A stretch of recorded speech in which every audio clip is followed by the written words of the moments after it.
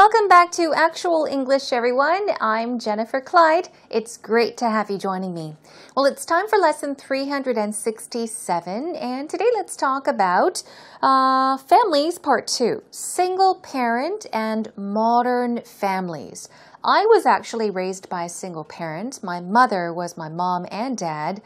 She worked many hours, worked very, very hard to be a mom and dad. So yes, I do want to thank her for everything she's done for me. I'm sure that some of our viewers may have been raised by a single parent. You may be a single parent, which means that you are either the father or the mother of a child or children, and you're raising your child or children on your own without anyone's help. Okay, that's, spouse.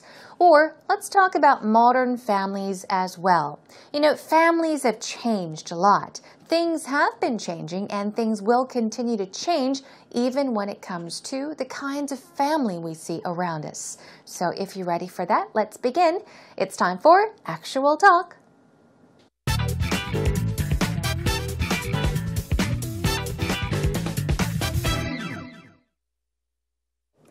Gareth, I am totally addicted to this new show called Modern Family. Oh, do tell. Oh, it's awesome. What's it about?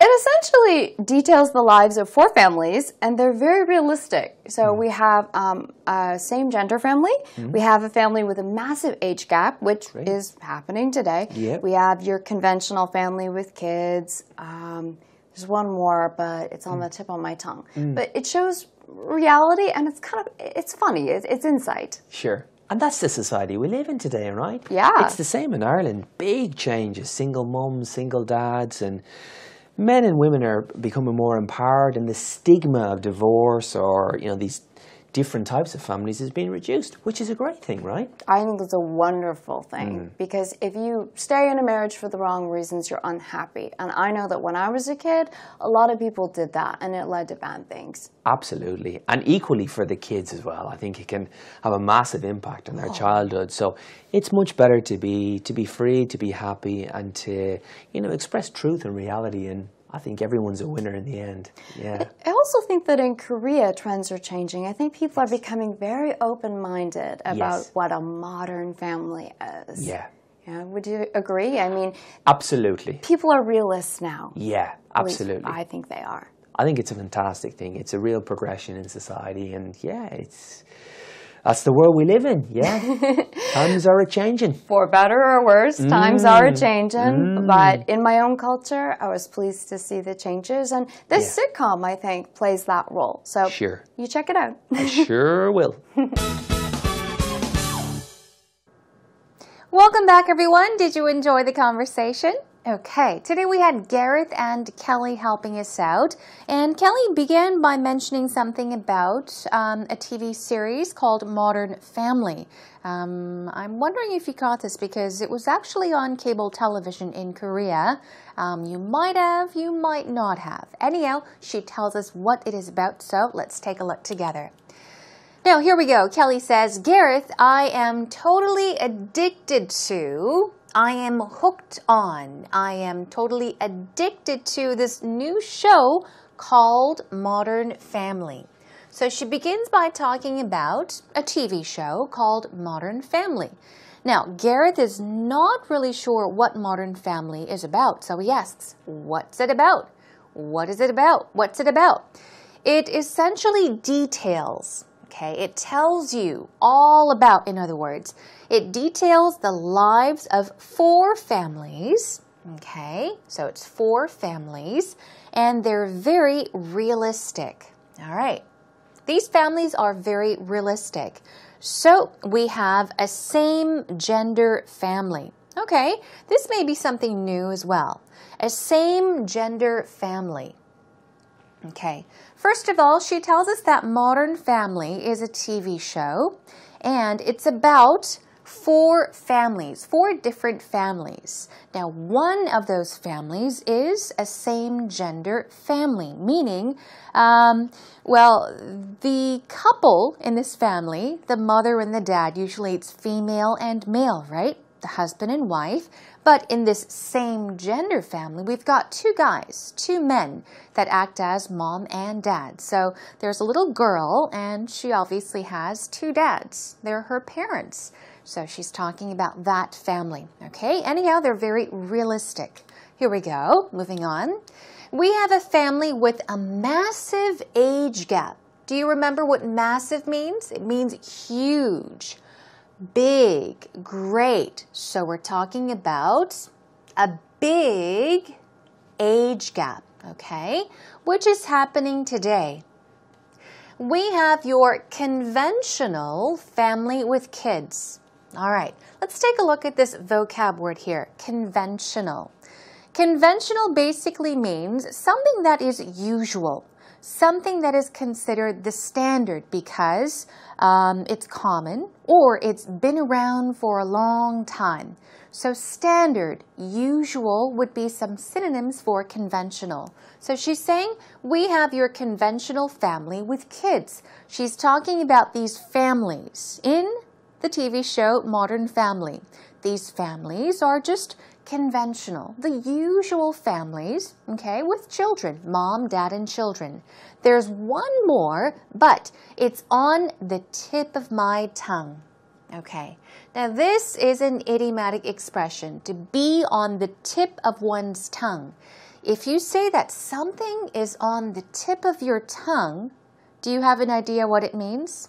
Okay, I'll give you an example. Let's say, for example, you and I are at a cafe and there's music playing. Now, you wonder what the title of the song is. So you ask me, Jen, do you know the title of the song? And I say, I know the title, but I can't remember it right now. What was it? I know it, but it's on the tip of my tongue. I would say that in a situation where I want to say something, but I can barely remember it. Okay, I know it, but I can't remember it right now. Okay, it's on the tip of my tongue. Okay, we'll practice that later on. So she says, there's one more, but it's on the tip of my tongue, meaning she can't remember the title or the name of it right now. But it shows reality, and it's funny, it's insight. Now, an insight is a very accurate or more like a deep understanding of something. Now, if you have an understanding of very complex situations, okay, that is an insight. So she's talking about this other show that's on the tip of her tongue. She says that, it shows reality, it's funny, and it's insight. And that's the society we live in today, right? That's true. That is the society we live in today. Moving on, Gareth says, it's the same in Ireland. All right, now he briefly talks about how things are in Ireland. Big changes, meaning many changes have been made. Okay, single moms, single dads, and men and women are becoming more empowered. All right, let's take it up to here. So this is a vocab word. If you say that someone is empowered, you're saying that he or she has the authority to do something, has the power to do something, okay? Empower, have the power to do something. So simply put, he's saying that single moms, single dads, men and women are becoming more empowered, meaning they're becoming more powerful. They're able to do many more things than before, okay? And the stigma of divorce or these different types of families is being reduced. It's going down, okay? Remember, we went over stigma a long time ago? Or actually, quite previously, stigma is what? Something that's considered a big no-no, okay? Something that is considered to be bad by most people. So he's saying the stigma of divorce or these different types of families is being reduced, okay? So he's saying people don't really think that much about divorce compared to years ago, okay? They don't really consider it to be so serious. It's not such a big deal anymore. So he says, which is a great thing, right? Moving on, Kelly says, I think that's a wonderful thing, okay? What is she talking about? She's talking about the fact that the stigma, okay, against divorce, how it's reducing. It's great because if you stay in a marriage, meaning if you stay married for the wrong reasons, you're unhappy. That's true. So we often say, if you're unhappy in your marriage, okay, you should really think about getting a divorce or, doing something rather than being unhappy. You should stay in a marriage for the right reasons, not the wrong reasons. And I know that when I was a kid, a lot of people did that. Did that? Meaning stayed in a marriage for the wrong reasons. And what happened? It led to bad things. Okay. So staying in a marriage for the wrong reasons eventually led to bad things, meaning it led to bad results. Absolutely. Gareth agrees, and he says, and equally for the kids as well. So equally for the kids as well, meaning the same goes for the children as well. Not only will the parents, the married couple, have, a negative end result, the children will also suffer, okay? I think it can have a massive impact on their childhood. A very bad impact, perhaps, a negative impact. So it's much better to be free, to be happy, and I think everyone's a winner in the end. That's true. Some people may say that, if you only think about your freedom, if you only think about your happiness, you're being selfish. You should think about your children. You should think about your parents. You should think about this and that. But in the end, you may end up very unhappy in a marriage if you stay in that marriage for all those wrong reasons. So what Gareth is saying, what's most important is for you to feel free and happy, okay? I also think that in Korea, here we go, Kelly talks about Korea. Trends are changing. Yes, trends are changing. I think people are becoming very open-minded. We've gone over open-minded several times as well, right? The opposite would be closed-minded. Open-minded. You're more acceptable to things. If you're open-minded, you're unprejudiced, okay? You're not very narrow-minded. You're open to many things. You're cool about things. You're unprejudiced. So she's saying that people, more and more Koreans, are becoming open-minded. They're accepting more things than before about what a modern family is. Would you agree? Gareth agrees. Absolutely. I do agree. People are realists now. What is a realist? A realist would be a type of person that accepts the true nature of things, accepts things as they are, okay? And they try to work with those things. So realists, I guess they try to deal with things in a practical way, okay? They accept the things as they are. They don't try to change things. Realist, we'll go over that later on and check out some synonyms as well. And Gareth says, absolutely. It's real progression. Now this is like a gradual development, a gradual change from one thing to another. So he's saying it's real progression. It's a development. It's an advancement in society. Okay, it's a good change. That's the world we live in. Times are a-changing. Times are a-changing basically meaning that things are changing. Okay, things around us are changing gradually, continuously. They keep on changing. For better or worse, times are a-changing. Okay, she emphasizes this. And Kelly says, for better or worse.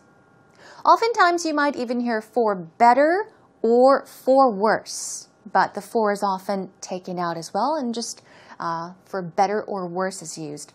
For better or worse, we're basically saying under good circumstances and bad circumstances. Good times and bad times, for example, okay? So for better or worse, for the good things and the bad things, for good situations, bad situations, times are a-changing. Things are continuously changing. But in my own culture, she talks about her own culture. Now, Kelly is from Canada, right? She says, I was pleased to see the changes. And this sitcom, we're talking about Modern Family, I think plays that role. So you check it out. And Gareth says, I sure will. So yeah, it's a very casual TV show.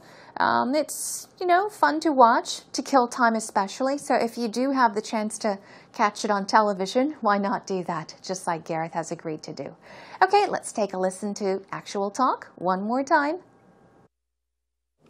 Gareth, I am totally addicted to this new show called Modern Family. Oh, do tell. Oh, it's awesome. What's it about? It essentially details the lives of 4 families, and they're very realistic. So we have a same-gender family. We have a family with a massive age gap, which is happening today. Yep. We have your conventional family with kids. There's one more, but it's on the tip of my tongue. But it shows reality, and it's funny. It's insight. Sure. And that's the society we live in today, right? Yeah. It's the same in Ireland. Big changes. Single mums, single dads, and men and women are becoming more empowered, and the stigma of divorce or, these different types of families is being reduced, which is a great thing, right? I think it's a wonderful thing because if you stay in a marriage for the wrong reasons, you're unhappy. And I know that when I was a kid, a lot of people did that, and it led to bad things. Absolutely. And equally for the kids as well. I think it can have a massive impact on their childhood. So it's much better to be free, to be happy, and to, express truth and reality. And I think everyone's a winner in the end. Yeah. I also think that in Korea, trends are changing. I think people are becoming very open-minded about what a modern family is. Yeah. Yeah, would you agree? I mean, absolutely. People are realists now. Yeah, absolutely. At least I think they are. I think it's a fantastic thing. It's a real progression in society, and that's the world we live in. Yeah, times are a-changing. For better or worse, times are a-changing. But in my own culture, I was pleased to see the changes, and this sitcom, I think, plays that role. So sure, you check it out. I sure will. Now it's time for actual expressions. Are you ready to go over the vocab words and the idioms and phrases from actual talk? Okay, let's take a look at the first vocab word. It is conventional. So let's check out the pronunciation. Here we go. Conventional. Conventional. We're talking about something that is typical or perhaps the standard, the usual. Conventional. What about insight? Here we go. As you see, stress goes on in. Insight. Insight. We're talking about wisdom, even awareness. So insight is another vocab word worth remembering. Empower. Here we go. Pow. Empower. Entitle, enable, legitimize. Enable is a pretty easy synonym, or basically saying to give the authority or the power to do something, okay? And what about realist? Here we go. Realist. Realist. Stress goes right there. Realist. Let's check out some synonyms. Rationalist, pragmatist, okay? A realist is basically a person who tends to see things, view things as the way they are, as they are. They don't try to change it. They accept things, or they accept the true nature of things, okay? What about progression? We're talking about a gradual advancement or development. So the stress goes right there. Progression, progression, okay? Movement, breakthrough, evolution. Now moving on to our first pattern for today. Be on the tip of one's tongue. Okay, in today's actual talk, Kelly said, it's on the tip of my tongue. It's on the tip of my tongue. Meaning that you know it, but you can barely remember it right now. Okay, here is a sample sentence. The title of the song is right on the tip of my tongue. Okay, the title of the song is right on the tip of my tongue. This is what you would say in a situation where you know the title of the song, but for some reason you can't remember it right now, okay? It can be the title of a movie. It can be the name of a person. It can be the name or title of a TV show. It can be anything that you can't remember right now. Oh, it's on the tip of my tongue. Got it? Okay. Moving on to be open-minded. You're, accepting things, okay? You're not closed-minded, but you're open-minded. All right, here's a sample sentence. John is always open-minded to new suggestions. So you're willing to consider new ideas. And as I said, perhaps one simple synonym would be unprejudiced. Be open-minded. One more time. John is always open-minded to new suggestions. Okay. He's willing to accept new suggestions. Moving on to our final one, for better or for worse. This means under good and bad situations, under good or bad circumstances. Either way, for better or worse, you should follow your parents' advice. The point is, whether it's good or bad, for better or worse, you should follow your parents' advice. Meaning, well, simply put, listen to your parents because they're always right, or almost always right. Okay, please do remember these patterns and the vocab words and practice them more on your own.